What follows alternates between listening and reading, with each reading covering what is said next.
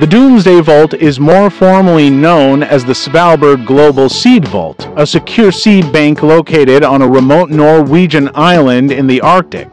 It provides a long-term backup of the world's crop diversity in case of major regional or global catastrophes like natural disasters, disease, or war. The popular name Doomsday Vault refers to its purpose as an ultimate insurance policy for the global food supply.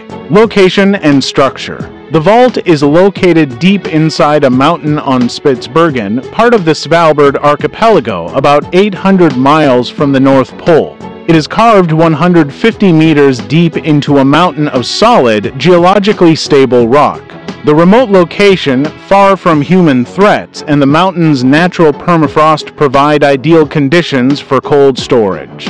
While the vault is kept at a constant $P C-0, Y $F with mechanical cooling, the surrounding permafrost acts as a passive cooling system, protecting the seeds even if the power fails. Purpose and function. The vault stores duplicates of seed samples from genobanks around the world, safeguarding against the loss of collections due to mismanagement, accidents, or disasters. Individual countries and seed banks retain ownership of their deposits and are the only ones with the authority to withdraw their seeds. This is referred to as black box storage. The vault has proven its importance. For example, in 2015, seeds were withdrawn by the International Center for Agricultural Research in the dry area Jakarta after its genobank in Syria was damaged during the country's civil war. The seeds were later regrown and returned to the vault. Management and funding. The vault was built and is owned by the government of Norway.